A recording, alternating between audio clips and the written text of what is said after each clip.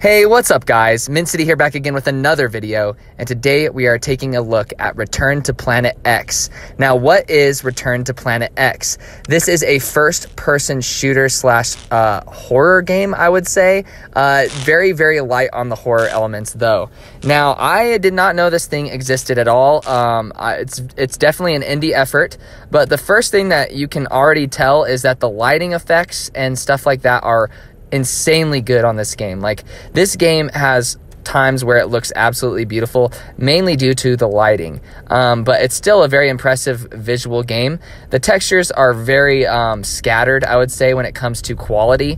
It varies quite a bit, but so basically you're just exploring this planet and there's alien life forms and stuff. Ammo is a little bit scarce, so that's why the horror and the survival elements kind of play into this first-person shooter, is that you can't just go guns blazing like you can in Doom or something of that nature. But it is fun. It definitely scratches the itch. It gives me a kind of like a Dead Space vibe in a very, very, very tame way. It's definitely worth the price tag, in my opinion, just to experience it. Now, on to the cons. Unfortunately, this game sucks your battery quite a bit.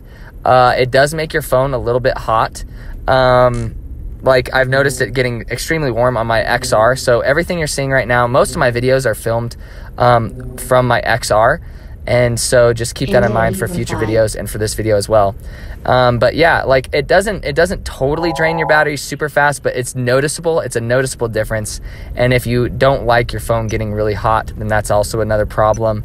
Again, like, the controls, they could be a little bit better. They do feel a little bit clunky sometimes, but they get the job done. But that's about all I gotta say. Like, if you're looking for a first-person shooter that you didn't know existed, this could be it. Just make sure you watch a little bit more of the gameplay if you guys didn't get enough from this video, and just to figure out if you guys want it. But again, thank you so much for being patient with my uploads.